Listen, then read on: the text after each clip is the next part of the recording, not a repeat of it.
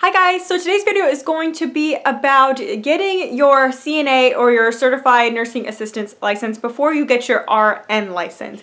And before we get started, this video is sponsored by Real Nurse Talk. They recently came out with a blog article titled "The #1 Way to Anonymously Stop Healthcare Fraud in Your Workplace." So make sure you check that out. I will leave the link down below in the description. So make sure you head over and check out their website. So a lot of people ask me, like, do I recommend that you get your CNA before you become an RN? Or do you think it's necessary to get your CNA before nursing school? Like, should that be a prerequisite to get into a nursing program?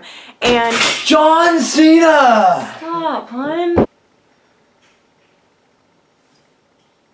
So personally, I don't think that it necessarily, I guess, should be required to be a CNA before you become an RN. However, I think that it is a fantastic idea to get your CNA and work as a CNA before becoming an RN.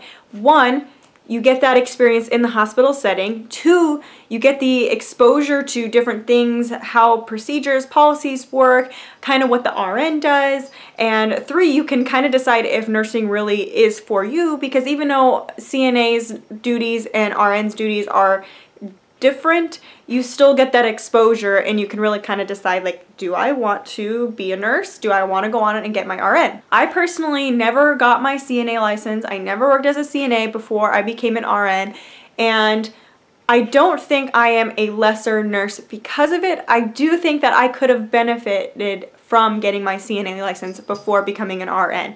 When I started as an RN, like, I was like a deer in headlights with certain things, you know, like changing patients and how you do change the bed, like with patients in it. And not that, like, I didn't know how to do it, it was just like I wasn't as efficient as it.